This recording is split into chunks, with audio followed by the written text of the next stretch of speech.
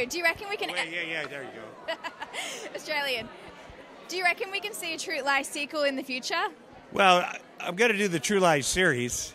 The TV, there's a series. I did Arnold's Netflix show. He's got a Netflix spy show that's a little like True Lies, except it's him and the daughter. And then next week I go down to Atlanta, and there's a CBS series where there's a younger guy playing me, and Arnold and Jamie Lee, and they wrote a great character for me. So Jim Cameron's producing it. So I think that'll be great fun. When can we expect to see it on our screens? Well, I think it'll be this spring.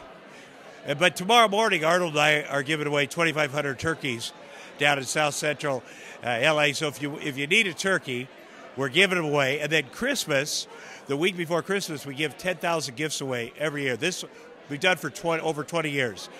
And so I do spend a lot of time with Arnold Schwarzenegger.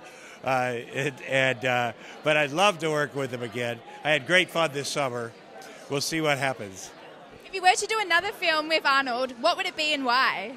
Well, hopefully it would be porn, because we're really both at a peak of our game.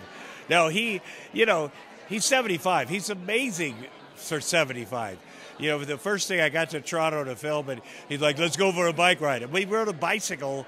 He rides bicycles every day downtown, and he rides in the front like he does when we ride motorcycles. I always ride in the back, because that way I can see when he goes down, not to hit that same hole. So it's just always great to be around him. He's the best guy in the world. My son, who's 9, is going. He loves Arnold. He's got a huge Arnold Schwarzenegger poster in his room. And everybody loves Arnold. Yeah. What's the best piece of advice that Arnold's ever given you?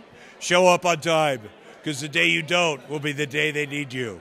There was a lot of waiting around in the first movie we did, but he was right, and show up on time and sit in your trailer for 3 days while they blow up bridges. But he's given me a lot of great advice.